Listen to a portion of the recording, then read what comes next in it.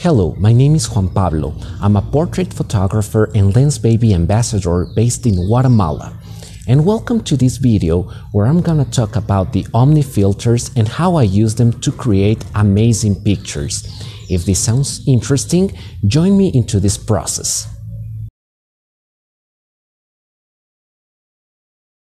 Before we start, Omni filters are different elements to put in front of the lens to create special effects in our pictures.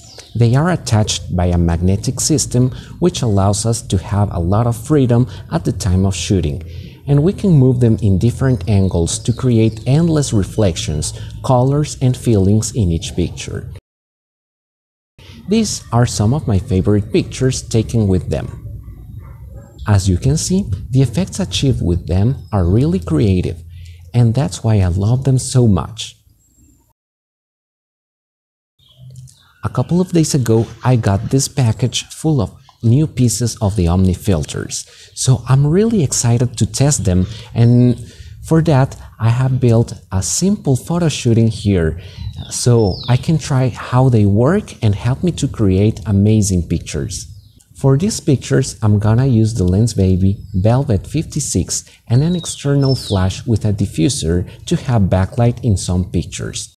The location is very simple. This Monstera plant will give me an excellent background, and I will use the afternoon sky with a silver reflector. Now that it's all set, let's start with the trial. For the first pictures, I'm testing the light and the location. I'm not using any filter yet. We can see the results look interesting, and the light works perfectly.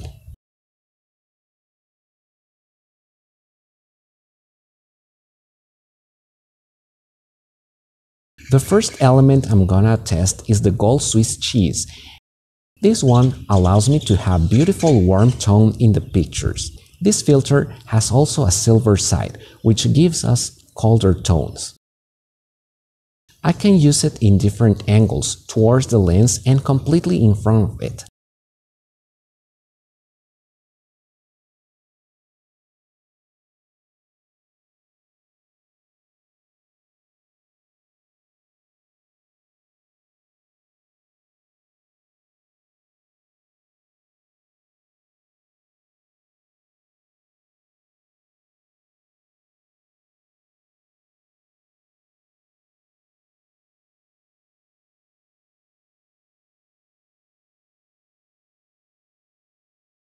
The second element I'm gonna test is the see-through silver Swiss cheese. This one allows me to partially see through it and to get colder tones in the pictures. I can use it in different angles towards the lens and completely in front of it.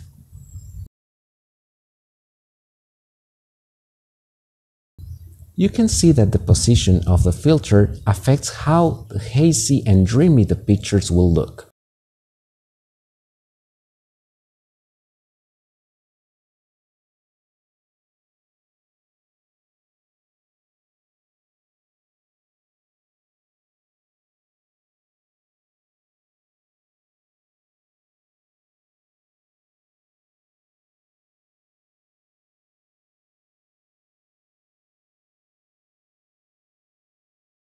The third element is the see-through silver trapezoid.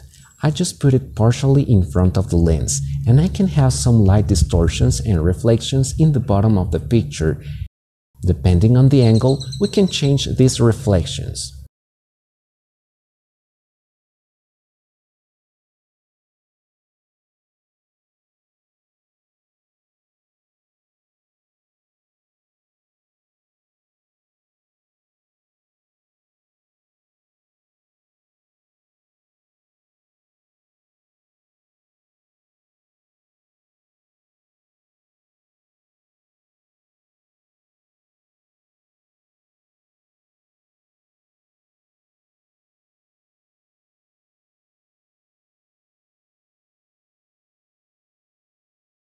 The fourth element is the see-through silver convex.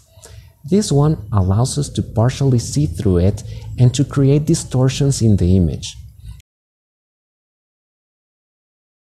We can move it in different angles to reflect the light in many directions. Depending on what we have around, this one may also reflect other objects. Personally, I found this filter very interesting.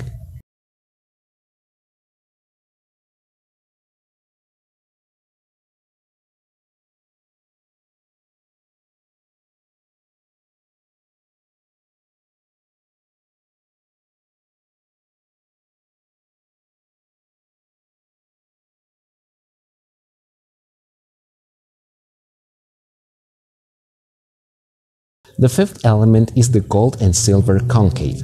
This filter comes with a different color in each side.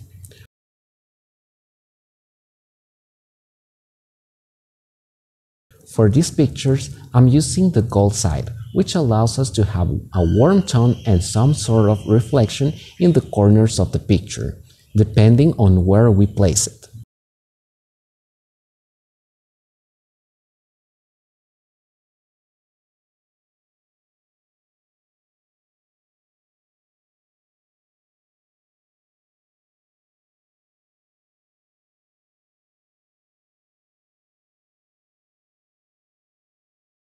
The sixth element is the see-through silver concave. This filter shows us partially the things behind it and doesn't reflect as much as the previous element.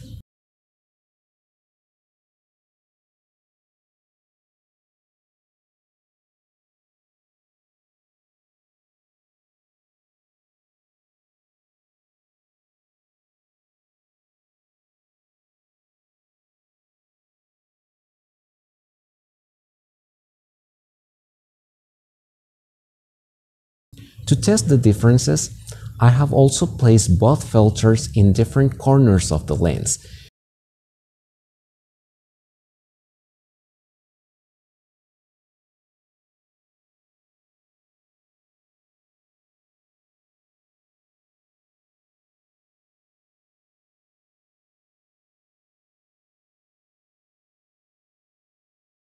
So here we can see that the golden filter reflects more light, while the see-through filter allows us to partially see the things behind it.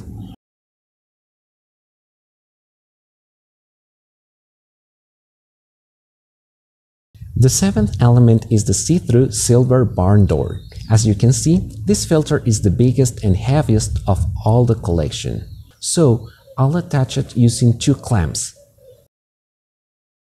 This one acts as a partially reflective mirror, but it also allows us to see through it, creating images that reflect the things around. Depending on the angle, we can also get a reflection of the sky and branches, so we need to turn the direction of the filter. I can think about using it for many purposes, such as reflecting things and creating some mirror-like pictures.